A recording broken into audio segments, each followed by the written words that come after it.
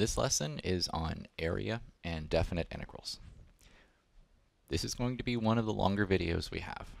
We're pulling together a lot of ideas to really lay the fundamentals of what is calculus.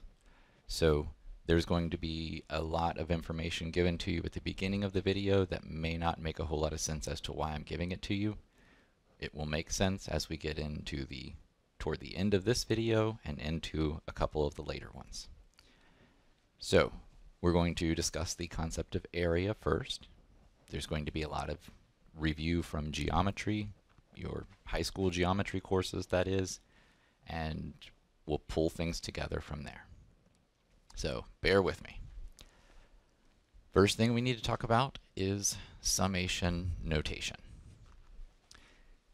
The sum of the first n terms of a sequence, a sub 1, a sub 2, a sub 3, all the way out to a sub n, is given by this notation right here. The capital Greek letter sigma, which is the large letter there, indicates a summation in mathematics. It's telling me to sum all of the numbers in the sequence A from I equals 1 all the way to I equals n. So if a sub 1 is the first element of a sequence, a sub 2 is the second, a sub 3 is the third, that symbol tells me to add those numbers together. So I is called the index of summation, and any a sub I value is called the ith term of the sequence. Let's look at a couple of examples. This is fairly straightforward, although the notation kind of makes it look a little bit more complex than it is. So for instance, let's say I want to compute this sum. So the sum from I equals 1 to 5 of I. So I is effectively a function. So what we're saying here is each term, a sub I, is just equal to whatever I is. So a sub 1 is just 1. A sub 2 is just 2. A sub 3 is just 3, and so forth. Now this tells me from the top of my summation that I'm going to go from I equals 1 to 5. So I equals 1 is my start value, and whatever's on top of that symbol sigma is my ending value, which is 5. All this is telling me is to add the numbers from 1 to 5. So 1 plus 2 plus 3 plus 4 plus 5. Simple concept. The notation makes it look more difficult than it is. So add them together. Let's see. 5 and 1 is 6. 4 and 2 is 6 also. That's 12 plus 3 is 15. You can add them in order, or you can add how I did. It doesn't really make a whole lot of difference. This sum is 15. That's all it's looking for. Right? This one is the sum from I equals 0 to 4 of 2i. So the function that tells me what each number is per element in each set is 2 times whatever I is. So when I is equal to 0, 2 times I is 0. When I is equal to 1, because we increment I by integer values here. When I is equal to 1, 2 times 1 is 2. When I is equal to, let's see, I did I equals 0. I'm going to label it like this for you. And then I equals 1. And then I equals 2. I've got to go all the way up to 4, which obviously 3 would be the next term. So when I is 2, the function is 2i, so 2 times I is 4. When I is 3, 2 times I is 6. When I is 4, 2 times 4 is 8. So this is telling me to effectively add the even numbers from 2 to 8. So 2 and 8 is 10, 6 and 4 is another 10, that's a total of 20. Once you get these written out, there's not much to it generally.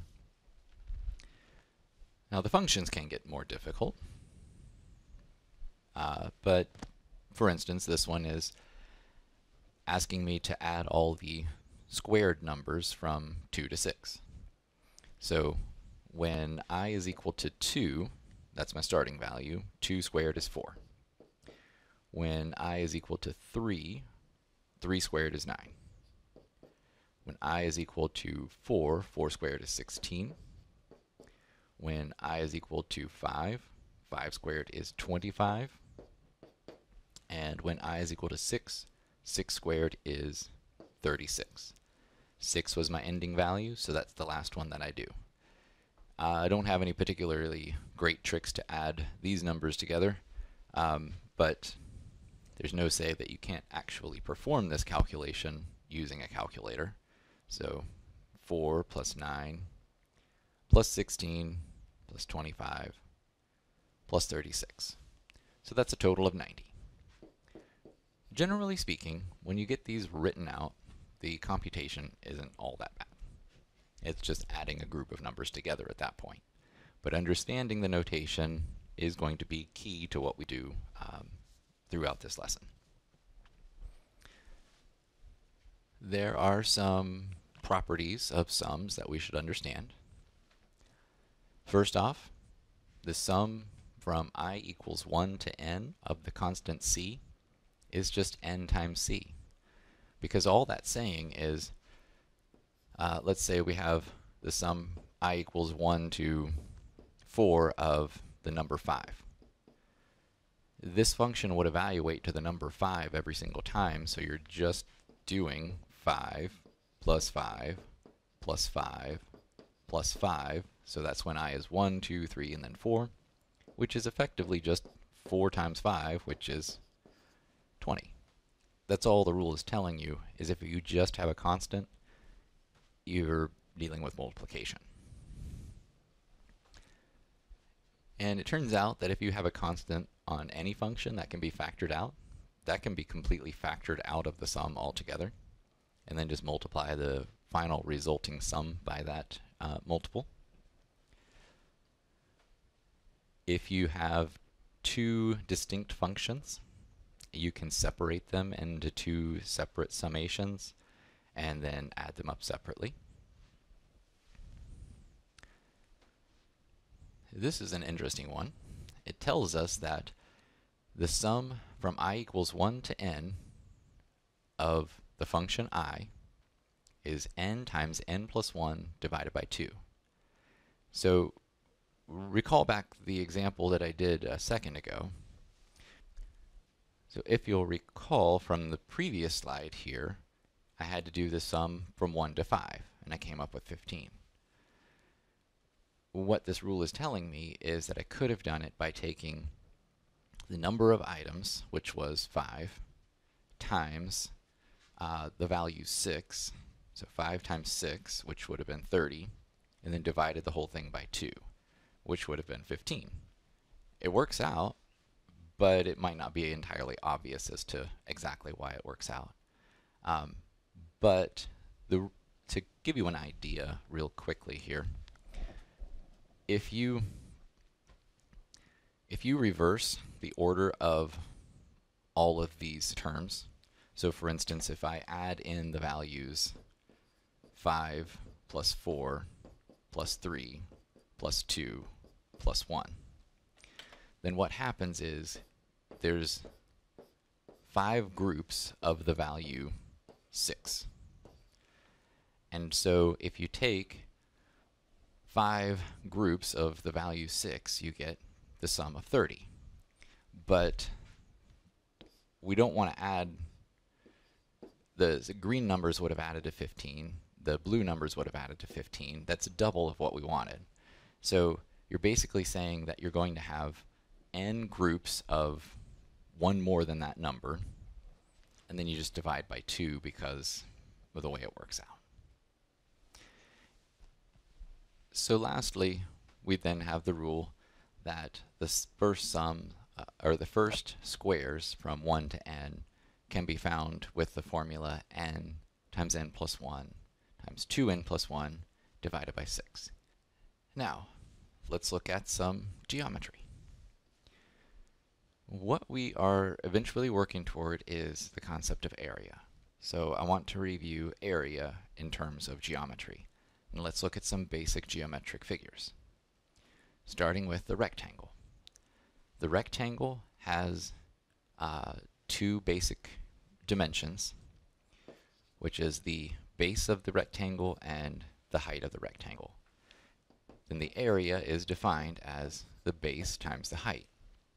And the reason the area is the base times the height is because if, let's say we have this measured out and the base is 5 inches and the height is 2 inches. Okay? If we want to define area, it makes sense to define area as the number of unit squares that exist within the rectangle. And so if you have 5 inches going one way, I'll try to divide this evenly into 5 groups. Not bad at all, actually. Okay, so then each one of these would be measured as 1 inch. Then I have 5 of those. The height being 2 inches separates all of those into 2 different regions. But the height of each of those little regions is also 1 inch. So it's a unit measure. So each of these is 1 square inch.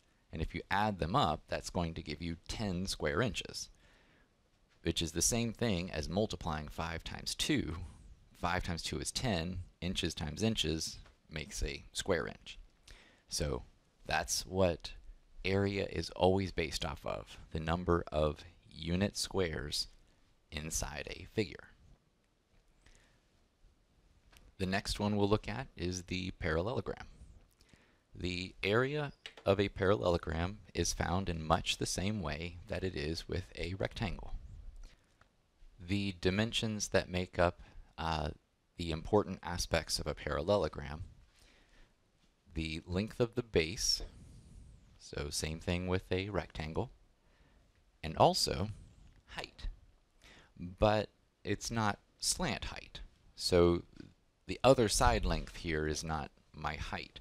The height is the difference between the sides of the parallelogram. So this distance here is my height. Now the reason why the area here then is defined as base times height is something that I want you to connect. It is the exact same formula as the area of a rectangle, and that is no mistake. In fact, when you multiply any two numbers together, geometrically, you can interpret that as measuring the area of a rectangle. And if you think in those ways, you can really see a lot of the reasons for why we do the things we do in mathematics. Everything you do in algebra, there is something happening geometrically whether or not you see it. But if you make those connections and you see it, you get a much deeper understanding of what's happening. So for instance, why is this the exact same formula as the area of a rectangle if this figure is not a rectangle? Well, the reason is it's not currently a rectangle. You see, if I took this part right here and I cut it out of my figure and moved it over here, well, guess what? That is now going to make a rectangle. The rectangle has two dimensions. The base is still the same, b. The height is still the same, h. And the area of a rectangle is base times height. So the reason that the area of a parallelogram works is because it's basically a rectangle if you move one side of it. Now let's look at a triangle. The area of a triangle, you should know, but if you don't, it's forgivable. It is 1/2 of the base times the height. So we have two important dimensions here, base and height. Again, if you multiply two numbers together like this, you're measuring the area of a rectangle. So this is just 1/2 of the area of a rectangle, which effectively means that you can transform any triangle into a rectangle. And the way that would be done is if I duplicate this and flip it, and then just move it to where it matches up nicely like this. Okay, that's pretty good. It may not look like a rectangle, but it's definitely a parallelogram. And the area of a parallelogram is base times height. So if I have the base of the triangle and the height of the triangle, which the height of the triangle would technically be this for the parallelogram, but it's actually for the triangle, it makes more sense to call it this distance out here. Either way, it's the same length. So you have the height, and then the thing is, base times height, we got from having two of these objects married together. So that's why there's the half there. 1/2 base times height. Now let's look at a trapezoid. So the area of a trapezoid, the formula is a bit more complex. It is 1/2 times h times a plus b. A and b are the lengths of the parallel sides. H is the distance between those sides. Now notice we have 1/2 h times a plus b. It's like we have similar aspects of measuring the area of parallelograms and triangles all in one. And it turns out we really do. You can come up with this with the same sort of argument that we did with the triangle. Invert it, and then move it over here to where it matches up with sides. The top here is now a because I inverted. The bottom is b. The distance between is still h. But notice I've now made a parallelogram. So the two sides of the trapezoid are parallel. The two opposing sides are parallel. So I have a parallelogram. The length of one side is a plus b. The height is still h. And that would give me the area of this parallelogram, but then we multiplied the whole thing by 2 because we took another trapezoid that was the same area and put it next to this one. So that's where the area for that comes from. We'll need that in a bit, so just hold on for that. Lastly, we have the circle. The circle you probably know a little bit about, I'm sure. We have important dimensions of the radius, and you probably recall that the area of a circle is pi times that radius squared. Most people remember that. If not, again, it's forgivable. But here's the thing. Why? Why is the area pi times r squared? It's simple enough to know. It's an easy thing to memorize. But why on earth is that the case?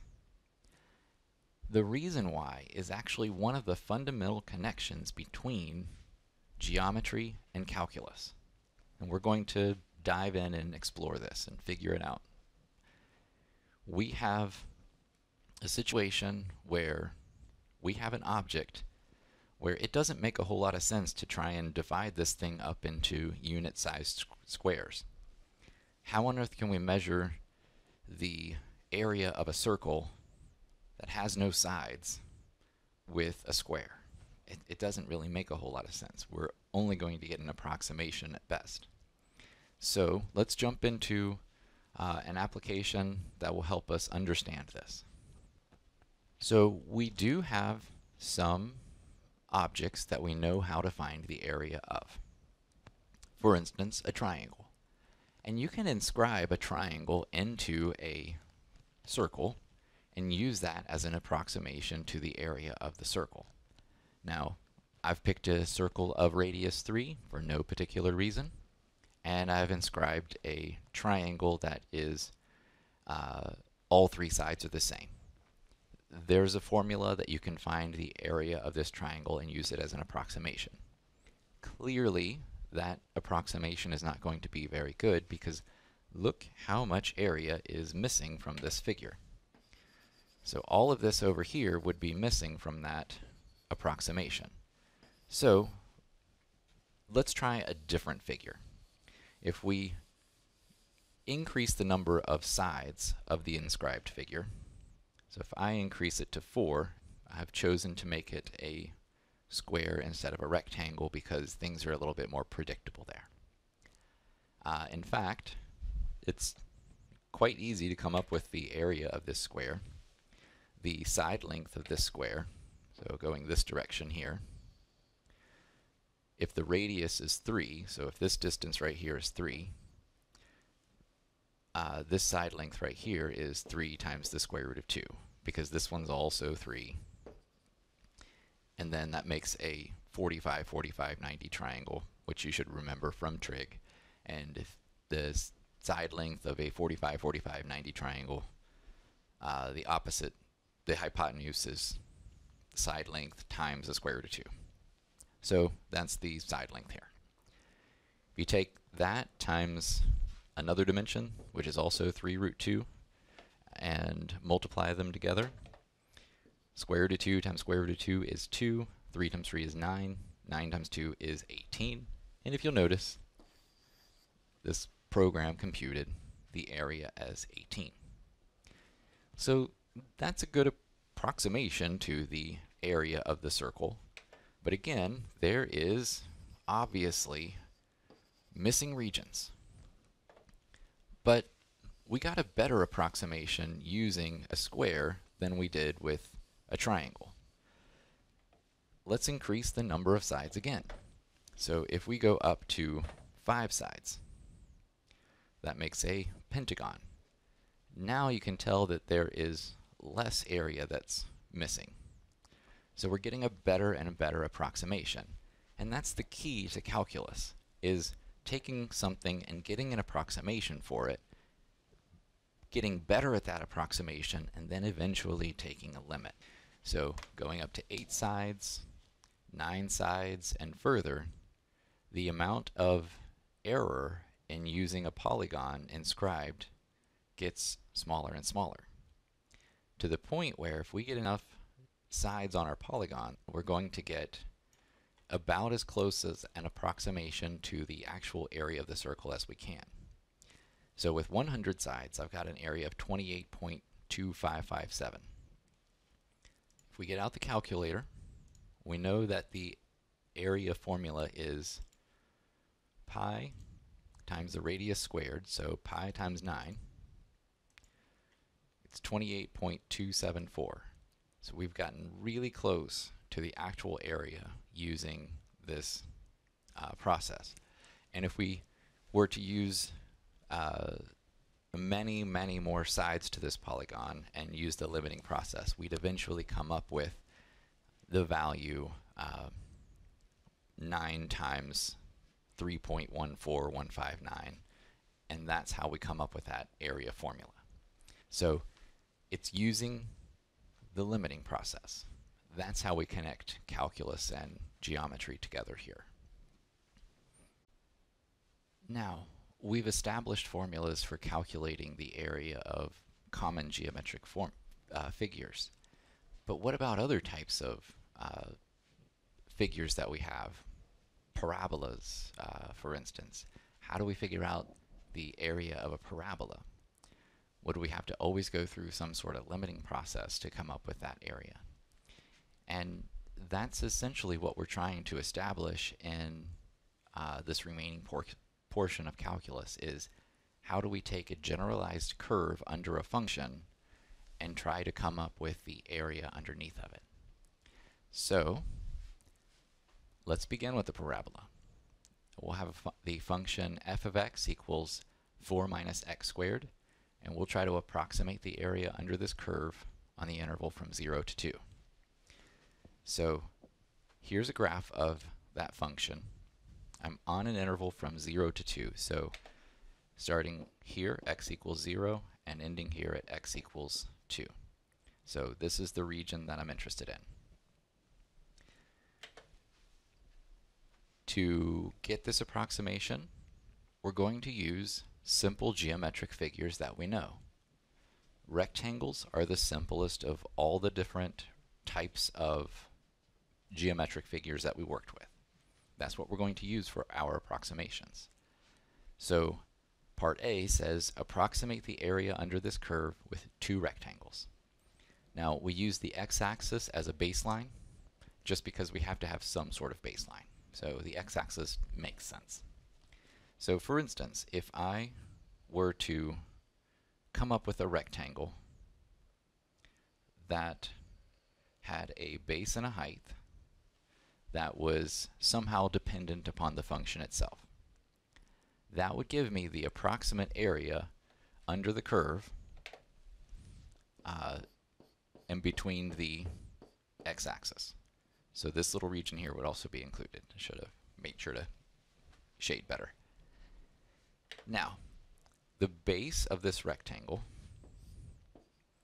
I've chosen to use unit length here. So the base of this rectangle is 1 unit. The height, notice how I've come up with the height. I've actually used the height of the function at x equals 0. So the height is f of 0. So it's dependent upon the function itself. Right? And I could do that again. I could come up with another rectangle right next to it. For instance, right here. And if I figured out the area of this particular rectangle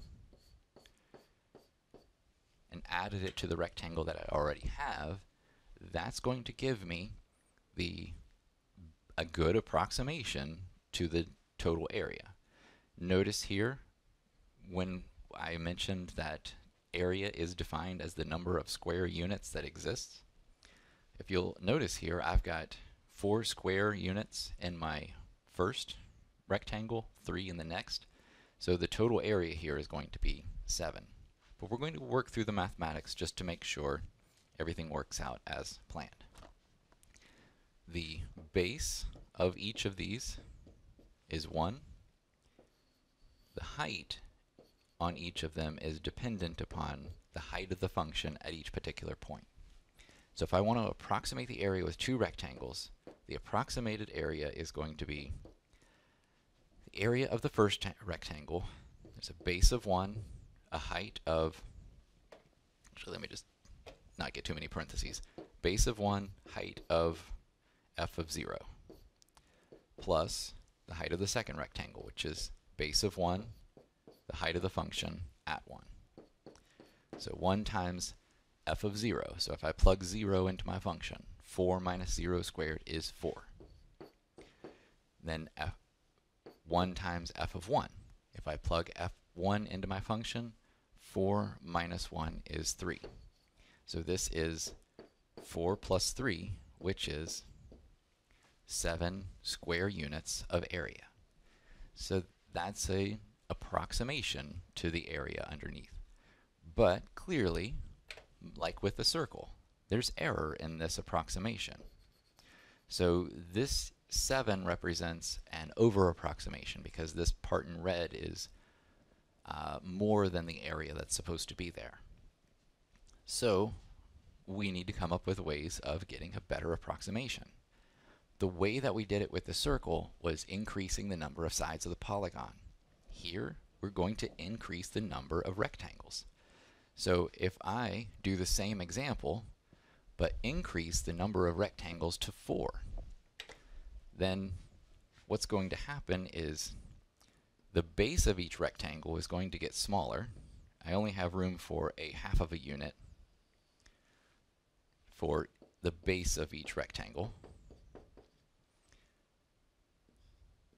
And I'll draw in 4 of these as best I can, like so.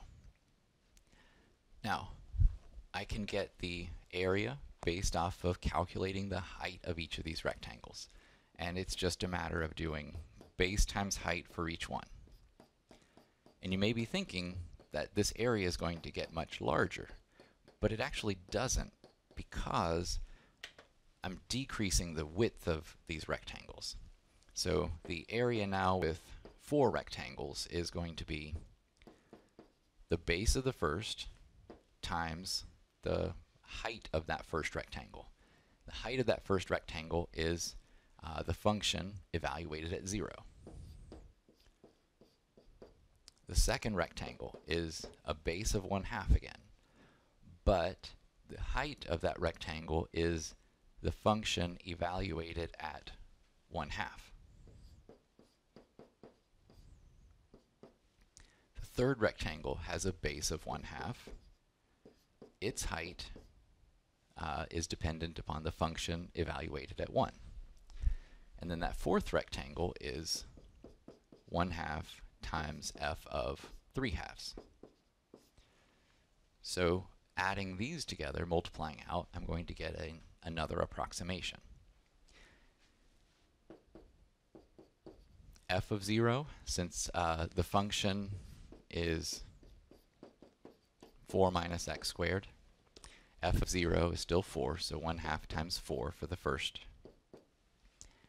And then the second one is 1/2 times f of 1/2. Well, f of 1/2 is a little trickier to calculate, but let's see. So 4 minus 1/2 squared. 4 minus 1/2 squared would be 4 minus 1/4, which would be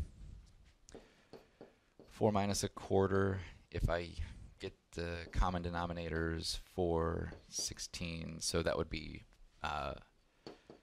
15/4.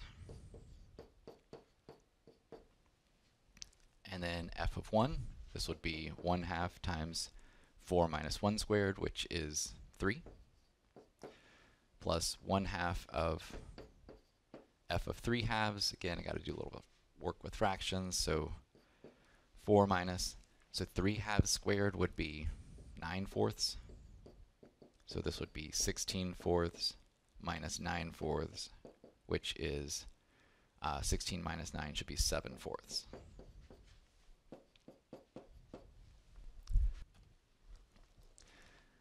Okay, so 1/2 times 4 is 2, plus 15/8 plus 3/2 plus 7/8.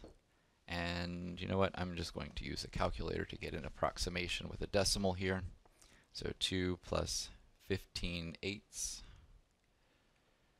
plus 3/2 plus 7/8. So 6.25.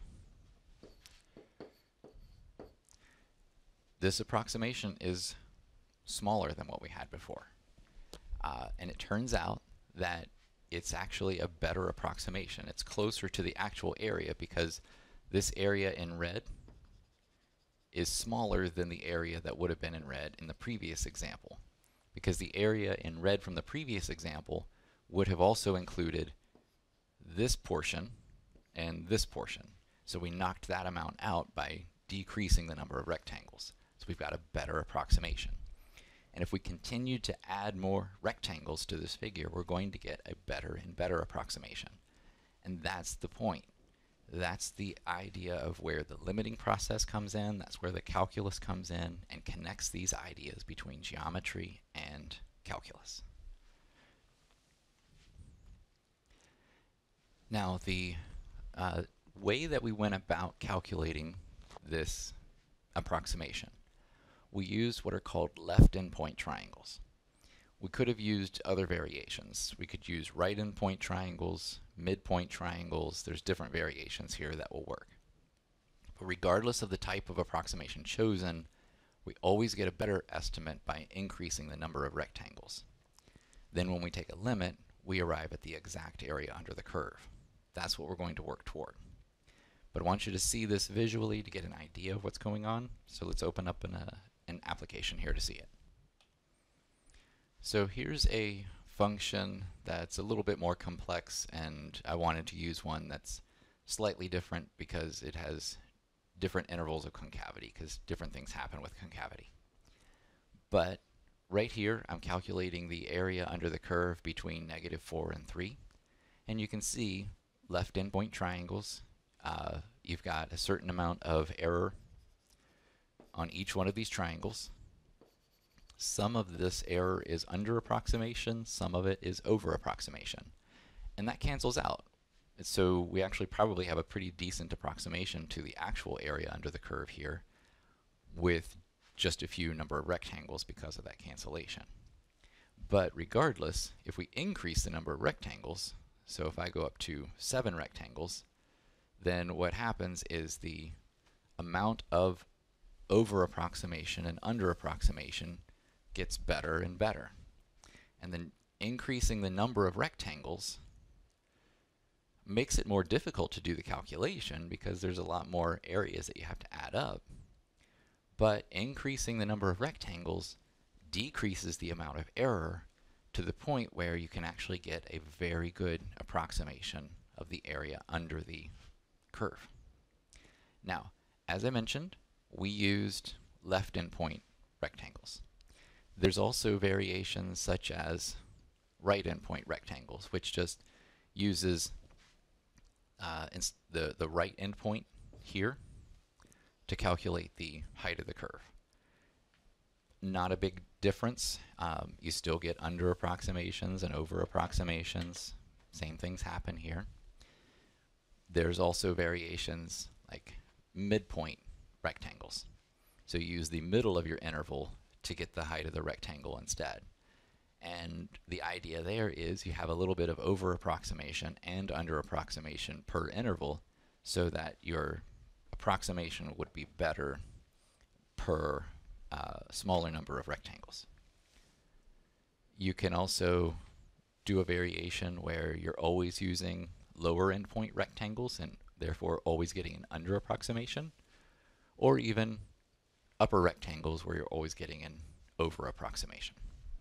There's lots of different methods of doing this, but regardless of how you choose, you can always get a better and better approximation by increasing the number of rectangles altogether.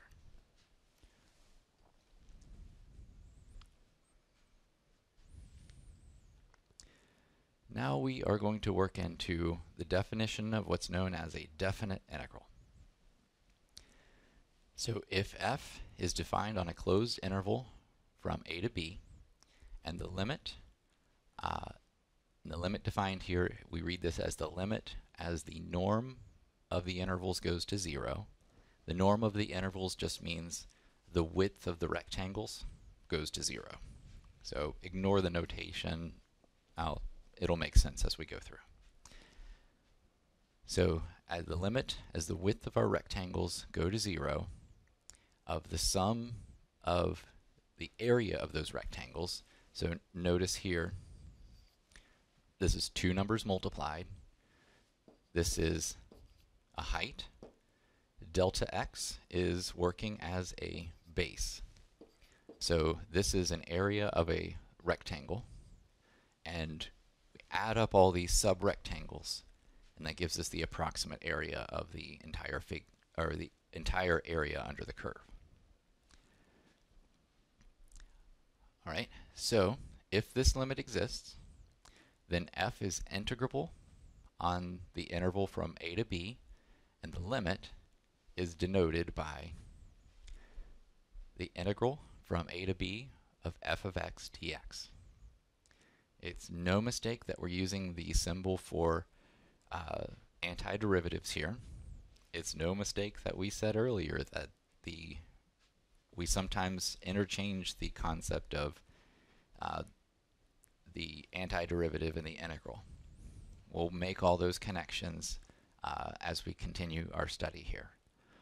But the one thing we did say is that the antiderivative symbol looks like an elongated S, and that's because it's related to the symbol sigma, which is also related to it's the Greek letter closest to S. So is related to a sum, and that's kind of just connected through the mathematics here. But this is how we denote a definite integral, and it represents the actual area under a curve, f of x, on the interval from a to b. Let's take a look at an example of calculating the area under a curve of a relatively simple function, 2x dx. Now, we are going to do this in a way that connects all of the ideas between geometry and calculus. Some of you may be familiar with more advanced techniques at this point, and we will get to those. But we haven't fully connected all of our ideas yet, and we're not going to use those ideas until we do so. So when I calculate this integral, I'm going to do so from a limit. Now, the way we're going to do this is we're going to define the area under the curve 2x on the interval from 1 to 2 as the limit, as the norm of my partitions goes to 0, of the sum of I equals 1 to n f of c sub I times delta x sub I. So this is going to be the height of a rectangle times the width of a rectangle, and we add all those together up for a certain number of rectangles to get an approximation. We repeat this process over and over, and we take a limit as the norm of those partitions goes to 0. So, a couple of things here. Delta x. There is a very easy way of defining delta x. So it's going to be the width of our interval divided by the number of rectangles that we want to use. We'll leave that as a constant like that instead of recalculating it for different points. So whatever the width of our interval is divided by the number of rectangles, that's what delta x is always going to be. Now, on our interval, oh, I said from 1 to 2. I'm sorry, this is from 1 to 5. I don't know where I got that. Let me fix it. 1 to 5, 2x dx. Okay. Now, the thing is, the endpoints of our interval is not going to change. This is the lower endpoint of our interval, which is a. This is the upper endpoint of our interval, which is b. So b minus a is always going to be 5 minus 1, which is 4. So no matter how many subintervals, how many rectangles we want to use, that is, delta x will always be 4 divided by the number of rectangles we want to use. C sub I, we're going to use as the right endpoint.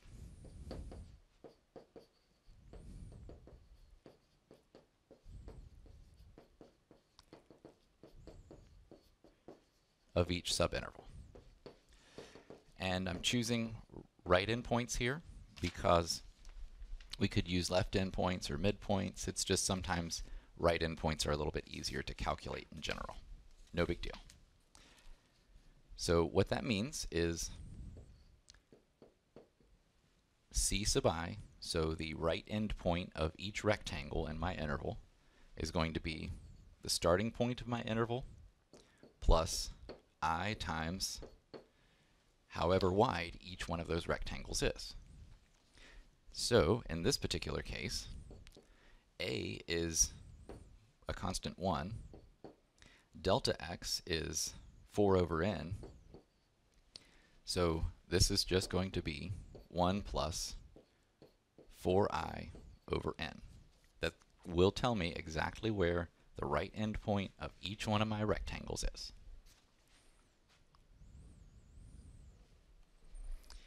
Okay, so now the definite integral from 1 to 5 of 2x dx. This is the limit of the norm of my partitions, And we're going to handle that in a second. I know that's probably a little confusing at this point, but the norm of the partitions of the sum from I equals 1 to n, f of 1 plus 4i over n, because it was f of c sub I, so I came up with something better for c sub I. And I've also got something better for delta x. It's just 4 over n. So this is a height of a rectangle times a base of a rectangle. Okay? Now, this is going to be equivalent to allowing, a limit, sorry. The limit as n goes to infinity. So n is the number of rectangles, so the norm of my partitions, the width of those rectangles that is going to go to 0 when I increase the number of rectangles to infinity. So this is an equivalent statement for my limit, but makes a little bit more sense. So my limit as n goes to infinity of the sum from I equals 1 to n. Now it's the function evaluated at 1 plus 4i over n. But my function is just 2x, so 2 times whatever the input value is. So it's effectively 2 times 1 plus 4i over n times my delta x, which is 4 over n. And anything I can simplify at this point is a good thing to do. So, for instance, I have my limit as n goes to infinity. Notice 2 and 4 are constant values. You can pull constant values out of a sum. We talked about that earlier in this lesson. And actually, n itself is a constant value with respect to this sum, because I is the thing that's changing, n is the number of rectangles. That's changing with the limit, but not with the sum. So I can actually take 8 over n out of that sum,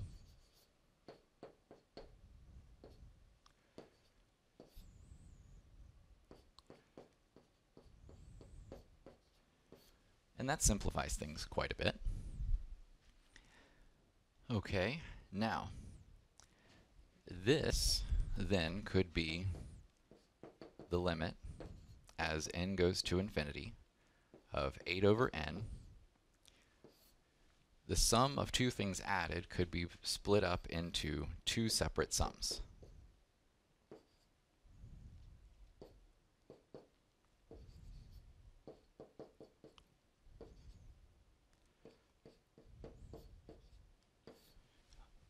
That was a property that we described. And look at the first one. It's just the sum of 1 over and over and over again. So that, in fact, is just simply 1 times n.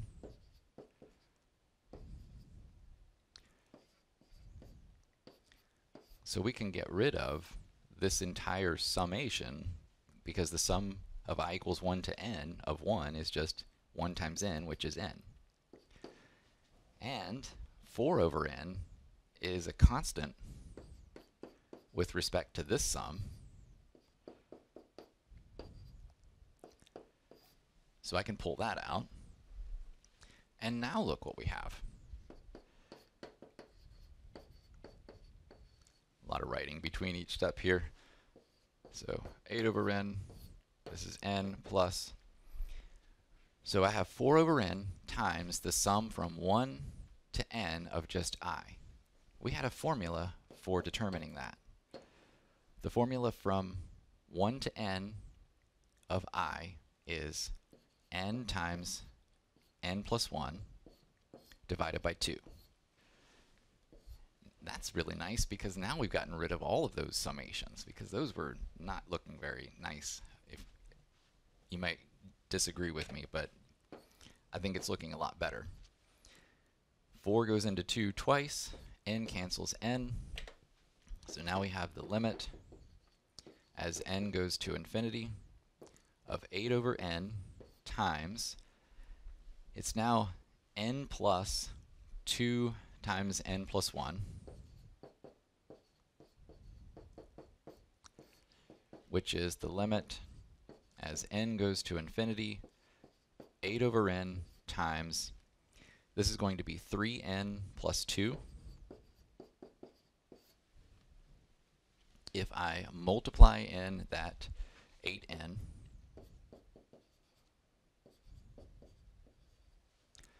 I've got, it looks like 24, because 8 times 3 is 24, n over n cancels, plus 16 over n. And now if I let n go to 0, 16 over n, I'm sorry, if I let n go to infinity, 16 over n goes to 0, which means my limit here is 24.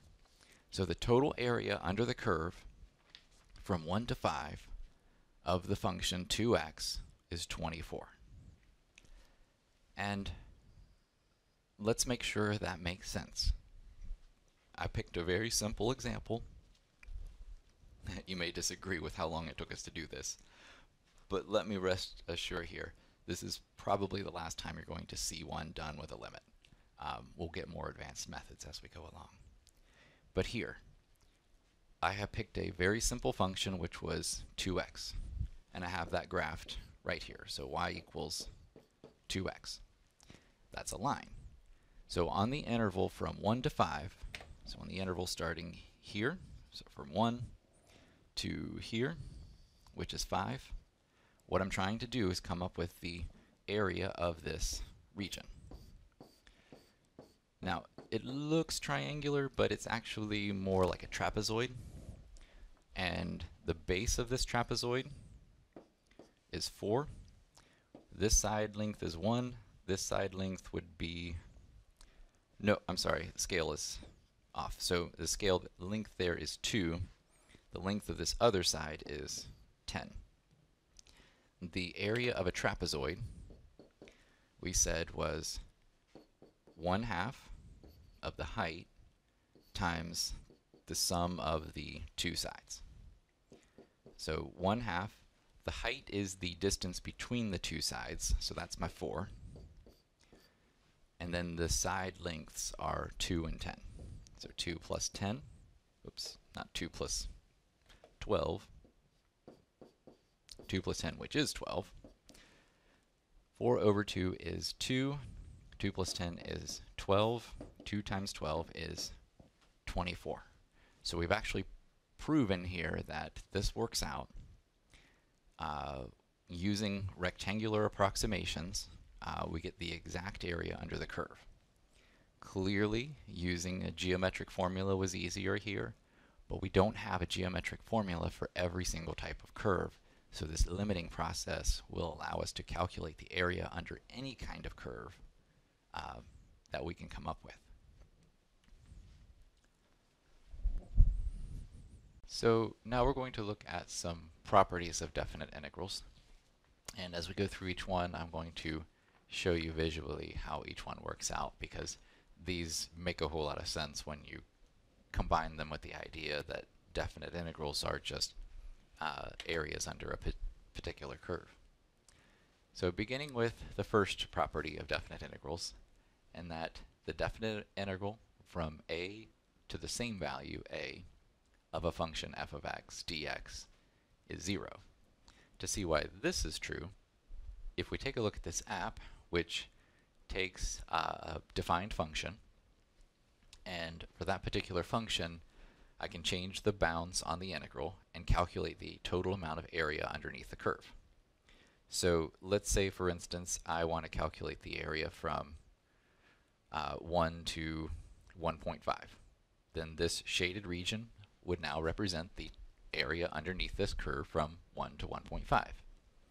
But if I make this the area from 1 to 1, there is no space for area to exist. So the integral of that, or the definite integral, is going to evaluate to 0. The next property is that the definite integral from a to b of f of x dx is the negative of the definite integral from b to a of f of x dx. And the way we can see that is if I set my start and end point from 1 to 1.5, there's a total amount of area under the curve between those 2 points. If I swap those values, then effectively what happens is my delta x's get reversed in the calculation, and the value of the integral becomes negative because that delta x, which is a multiplier of the width of the rectangles that I use as an approximation, the width of those rectangles becomes a negative number, and therefore the total area becomes a negative number.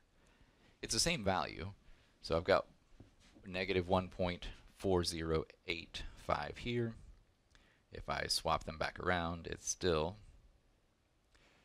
well, if I can get it on there, it's kind of hard sometimes, approximately the same thing. So it's the same value, just reversed in sign. The next property is that the definite integral of a to b of f of x dx is equal to the definite integral of a to c of f of x dx plus c to b of f of x dx, provided c is between a and b. Let me show you what that means. So what this rule is telling me is that if I calculate, say, the area from 0 to 1 and then 1 to 2 separately, then that's going to give me a total area under the curve, which I could add together and come up with which I could get by using the calculator. So 2.1667 plus 3.1667. So that gives me a total of 5.3334. So what the rule is telling me, though, is that let's say I push this green area off to the side. Now if I extend the blue area to where it goes all the way over to 2, so from 0 to 2, then the total amount of area for the blue area is 5.3333, the sum of the original blue and green areas. So this rule just tells me that I can add areas together as long as they're not overlapping. The next rule is the integral from a to b of k times f of x dx equals k times the integral of f of x dx. This one's not so easy to see for generalized functions, but if I set a function that is constant, so what this rule is telling me is that the total area under the curve, say from 0 to 2, for each of these functions gets doubled. And that's really easy to see here for a region that is rectangular, but it does work for any other type of region as well. Just if you double your function, you get double the area, or whatever scale value you put on your function, you get that scale of area. Next we have the integral from a to b of f of x plus or minus g of x dx is the integral of from a to b of f of x dx plus or minus the integral of a to b g of x dx. This right here isn't quite so easy to see visually, but it is based off of our limits, in that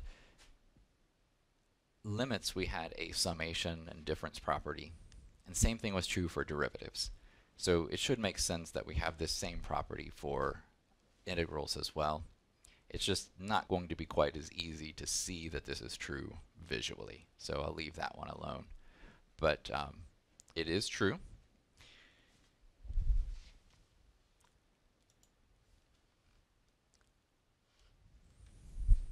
The next thing we have to talk about is what's known as the trapezoidal rule.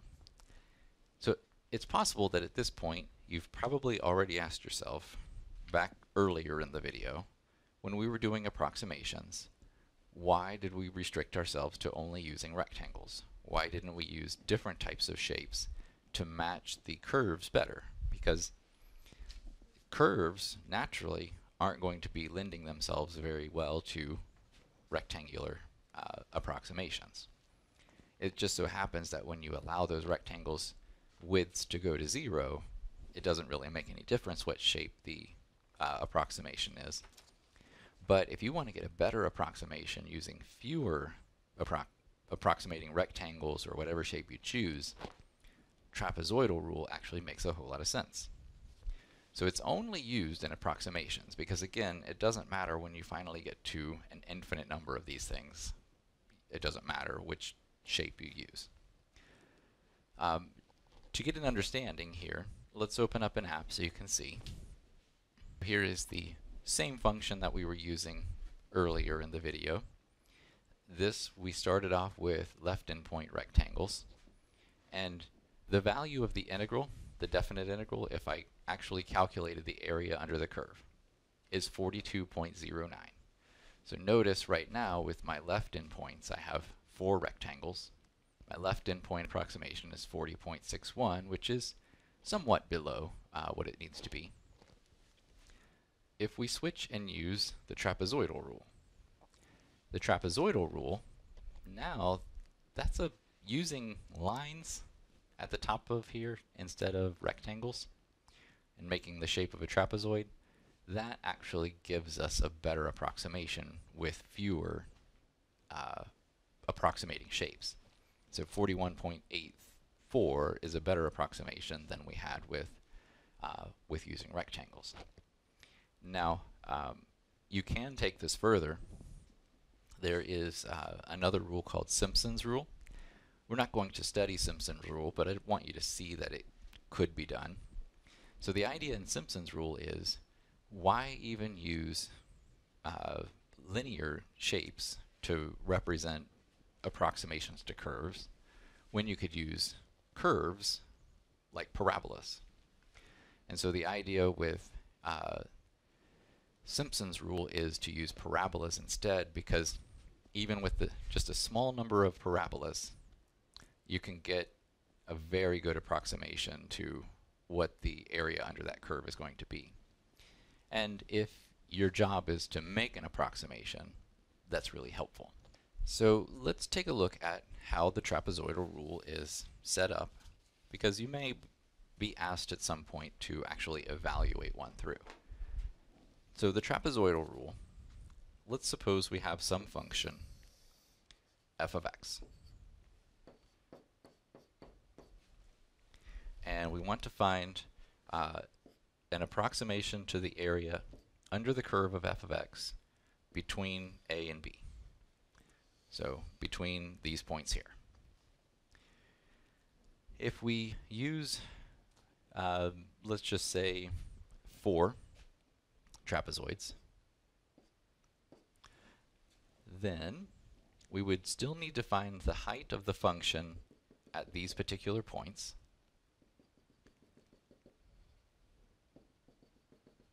And they would be evenly spaced if we were actually doing these. Oops, I didn't mean to draw that dot there. I meant to draw it here at where A is. And what we would do then is use these 2 points to connect for one side of a trapezoid. These are the opposing sides, and this is the other side of the trapezoid. So my trapezoid actually looks a little bit funny. It looks like this. So we have this shape, like that. These two are always going to be right angles because of the way they're connecting to the x-axis. However, the other trapezoid are not going to be right angles. We will use the distance along the bottom as delta x. That won't change. But the height of one side would be my function evaluated at some subinterval. I'll call this I plus 1. And then this side over here, f of x sub I. So we can get the heights of both sides of the trapezoid, which is important because in order to get the area of a trapezoid, those are the different things that we need. So the area of a trapezoid, we learned earlier, was 1/2 of the base, but actually we called that.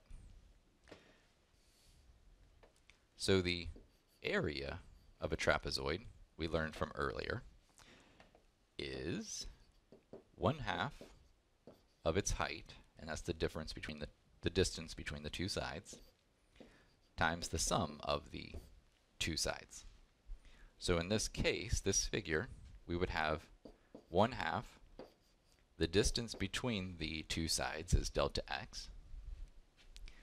The height of one side would be f of x sub I. The height of the other side would be f of x sub I plus 1. And that would give me the area of a subinterval. And what we would need to do then is add up all the individual subintervals. So what ends up happening, and I'm not going to go into all the detail here, but what ends up happening is I end up calculating the height of the curve for one side of this trapezoid at f sub a, the first subinterval. And then I need the other side of this trapezoid for the completion of that. Then when I move to the next trapezoid, I need this side again, and then the height of the next trapezoid. So this interval here, here, and here get computed twice, but the endpoint ones only get computed once. So when we look at the formula for the trapezoidal rule,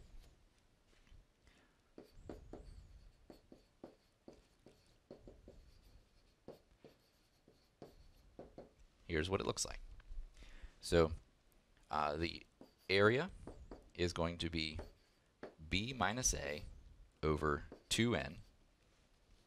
This comes from taking delta x over 2, just right here from my area formula for one of the trapezoids.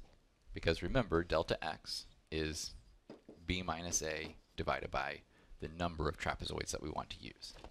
So that's what that term comes from. And then it is f of x sub 0 plus 2 times f of x sub 1 plus 2 times f of x sub 2 plus, that keeps occurring until the next to last one, which would be 2 times f of x sub n minus 1 plus the last one, which is f sub b. There's just one of those sides, so f of x sub n. And that's how we come up with the rule for the trapezoidal rule. Let's take a look at an example of its usage. Approximate the area under the curve y equals 4 minus x squared on the interval from 0 to 2 using 4 trapezoids. Okay? So if we're going from 0 to 2 using 4 trapezoids, we have to evenly space those, and so my delta x is going to be b minus a divided by the number of trapezoids we want to use, or 1/2. So the distance between each trapezoid is 1/2 unit. Alright, so we're going to get the height of the curve at each point and calculate the area of that trapezoid. Then we'll get this height and this height, calculate the area of this trapezoid, and so forth. So looking at this curve, we should actually get a pretty decent approximation to the area under here, even with just 4 trapezoids. And that's the point, to get a better approximation with fewer approximating shapes. Okay, so according to the trapezoidal rule, the area is b minus a divided by 2n, so 2 times 4, times f of x sub 1, so we start at 0, then plus 2 times f of x sub 1, so we go,